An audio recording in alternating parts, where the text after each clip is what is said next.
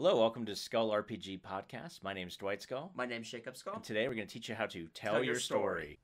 So Dwight, our last couple episodes have had a faction or two in it. So I think we should talk about how to make proper factions. Sure. Factions are kind of important because obviously conflict is primarily between two different parties or two different groups. So yeah, having a faction, having only one faction is kind of weird because even then you'd have to splinter the faction into internal factions, which still gets you what you need. So you'll find that in most games you're going to end up having factions, whether you use it or not, know it or not. But the best thing you can do is plan for it, and here's how you would do that. So one of the things I'm going to pitch right now is actually is a really cool book called the Dracula Dossier from Night's Black Agents. It's a supplement to that. It's by a guy named Kenneth Haidt. He used to work on D&D 2.0 back in the day, worked underneath Gary Gygax, and then subsequently branched off. And so he has his own publishing company. You can go to DriveThruRPG and look up Dracula Dossier, and I think you pick it up there. I kickstarted it, so I don't know exactly how much it costs. That said, what he does in there is this really cool idea where he has 3 different factions. Now, the whole thing's centered around Dracula, like Bram Stoker's Dracula, the book, Bram Stoker's Dracula. The entire concept is, what if Bram Stoker's Dracula, the book, was actually a after-action field report from an agent, i.e. Jonathan Harker. Yeah.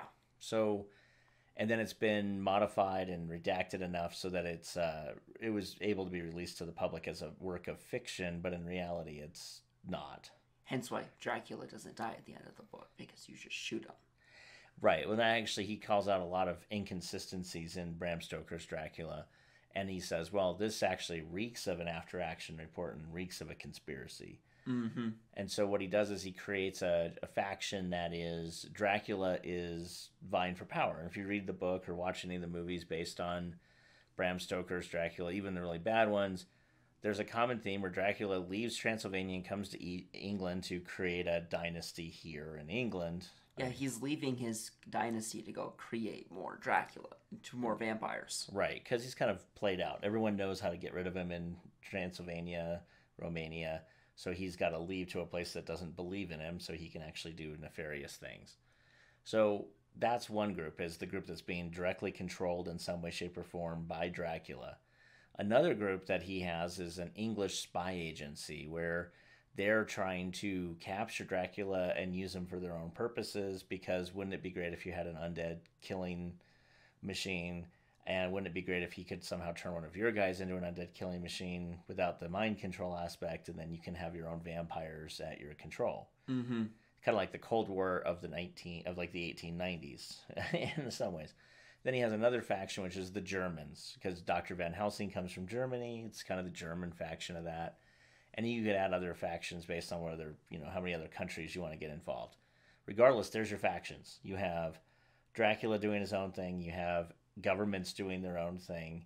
And what he did with this book, which was absolutely amazing, is he took all the cast of characters that if you've read the book Dracula, which I highly recommend, it's a great book, there's a ton of characters already built into that. Mm-hmm. And so what you have happening there is he takes all of them and he just says, instead of saying Van Helsing is with the German spy agency and Harker's with the English spy agency, what he does is he says, okay, here's a block. If Van Helsing is working for Dracula, it looks like this. If Van Helsing's working for the Germans, it looks like this. If Van Helsing's working with the English, it looks like this. And he does that for everybody. For Mina, for Arthur, for literally everybody in the entire thing. Yeah. And so okay, now that sounds crazy. So let's just bring it down to your game, okay? So what I would do is I would come up with a faction list, right? So you could have, let's just create a quick thing here. You have a lich who is influencing people, kind of like a vampire, but a lich who's influencing people.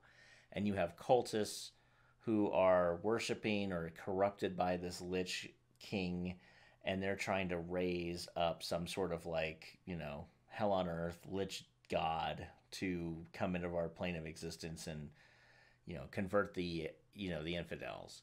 And then maybe you have another good kingdom, and this kingdom is trying to make sure that, that doesn't happen. And so you have like the kingdom of where most people would be. But then you could have like another subversive group inside of that kingdom. Maybe you have a mage guild. And the mage guild look at things and they're like, actually, it would be really good if we knew how these liches actually worked, because then we could become liches without being owned by those liches. Because who doesn't want to live forever? I mean, cue the Queen song. But I mean, like, most people, honestly. But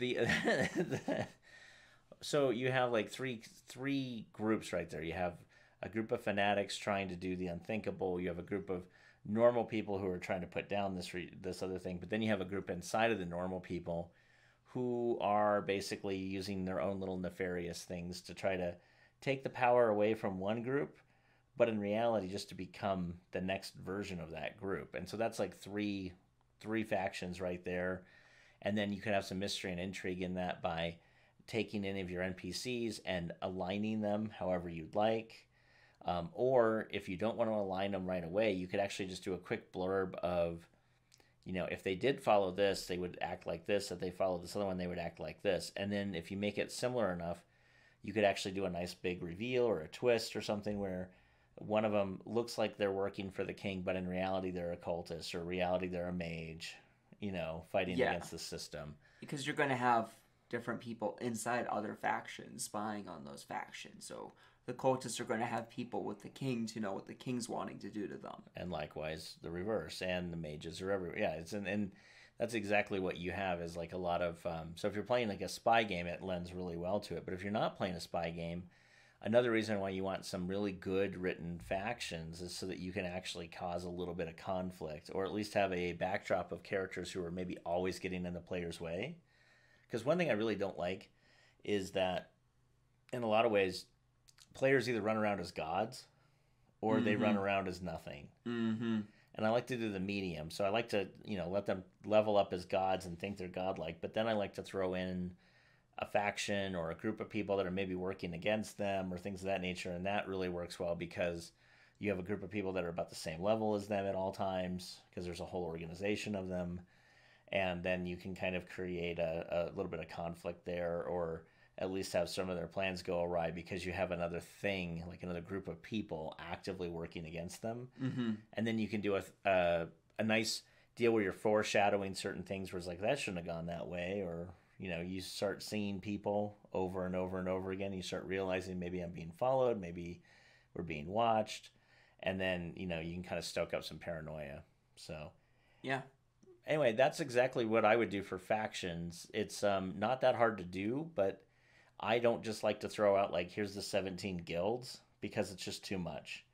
I'd rather only have like maybe 3 to 4 different factions at any time, and each one of those should have their own different agenda. That's maybe not obvious to the players at the beginning, but very obvious to you as the game master / storyteller. Hey, thanks for listening. And for more resources, please go to skullrpg.com.